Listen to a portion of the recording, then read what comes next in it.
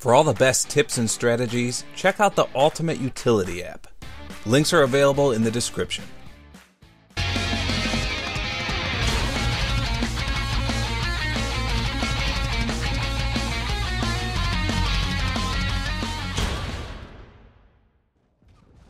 I'm not gonna lie, the last 7 days have been absolute hell for me. For those of you who don't know, I have 3 kids, all under the age of 8. All 3 of them got sick with influenza type A, which is the less common flu. In fact, my daughter has missed 7 out of the last 8 days of school, if that tells you how sick they were. Needless to say, I came down with the same symptoms and it absolutely wrecked my voice. I've been anxious to make videos this entire week, but without the means to commentate, I couldn't.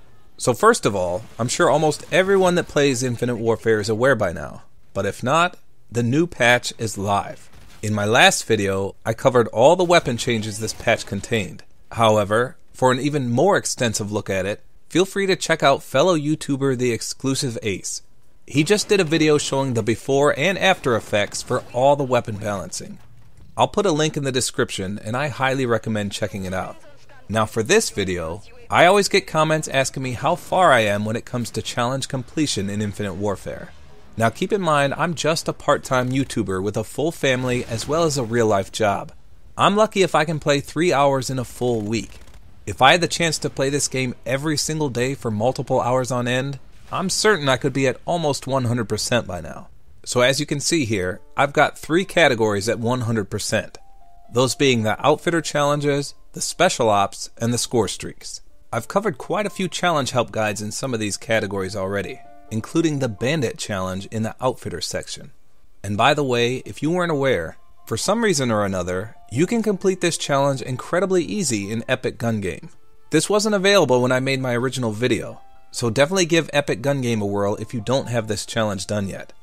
As for the Score Streaks category, I covered what I consider to be the most difficult ones already, including destroying the Apex, the RC-8, the drone packages, the air superiority, and the carpet bomb challenges.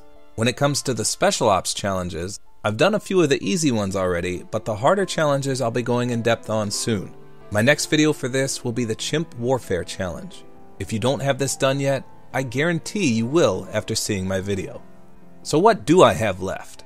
In this first category, which is rig weapons, I'm only stuck on killing 3 enemies with the gravity vortex. It's not often you see 3 enemies grouped together, and then being lucky enough to suck them all up with the vortex is tough.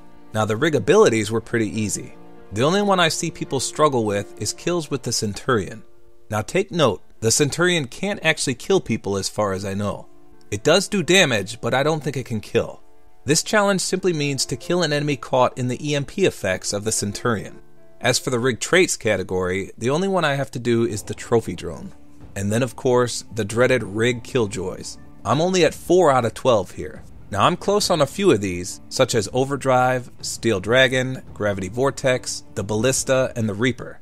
It's the Bull Charge, the Active Camo, and the Centurion that are a pain for me. Seriously, look at this. 4 out of 75 for the Centurion. And that's in over 4 days played. Even with the addition of Hyper Team Deathmatch, I rarely see these. It's my hope that they'll eventually lower the limit for this challenge. For the Prestige category, I'm only missing a few of these. For example, I don't use akimbo weapons very often, so I'm missing the akimbo kills one and then this White Dove challenge. I'm not much of a jumper in this game and I don't use my scuff controller, so getting kills while in the air are difficult for me. Now some of these combat efficiency challenges I just haven't even attempted yet, like the FMJ ones or the Auto Sear. If I devoted some time to these, I'm sure I could knock them out without much effort. For the Perk 3 category, I'm only missing 2. Sharpshooter, which is just long shots with the Marksman perk, and then the Light Touch. I'll admit that the Light Touch is a little harder than anticipated, simply because you can't force the enemy to run trip mines. And then comes the Perk 2 challenges. I'm sure every challenge seeker will be familiar with one certain challenge in this category, Tac Resist. This challenge is on par with the Centurion Rig Killjoy one of hardest in the game. Again, in over 4 days played, I only have 3 notches towards this challenge. I've even ran the Tac Resist perk an entire Prestige and not encountered a single scenario for this. I wanted to make mention of something that brings a glimmer of hope to this challenge. Recently on Reddit, one of the developers was talking about buffing the black hole projector. In the same sentence, he also mentioned buffing the blackout grenade. He gives his reasoning for this, as you can see here, including the fact that no one would choose the blackout grenade over the multi-useful jammer grenade. However, it's the comments after that I wanted to highlight. Someone mentions the Tac Resist challenge to him, asking if it could be changed to something more easily completed. In response, he says he's passed the request along to the powers that be. And this, of course, is incredible news. If they fix this one and the Centurion one, I'm certain a lot of people would be at 100% sooner than later. Now for the equipment challenges, I'm slowly but surely grinding my way through them. The only one I see giving me trouble is the black hole projector. Even after receiving 2 buffs, it's still wank on the cob. I'm absolutely dreading getting the kills for this thing. Now the feats challenge is probably the hardest section in the game. Some of these are absolutely brutal.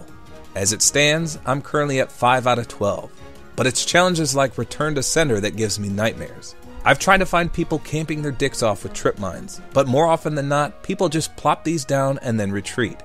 Some of the biospike challenges don't seem to be that difficult. I just need to use a permanent unlock on the spike itself. Now the pull challenge is definitely a once in a lifetime thing. I rarely encounter anyone using C4. And even when I do, they don't usually use it as a C4 sandwich, but rather more tactically. The last category is operations, and I can't see myself ever completing some of these unless daily challenges are introduced.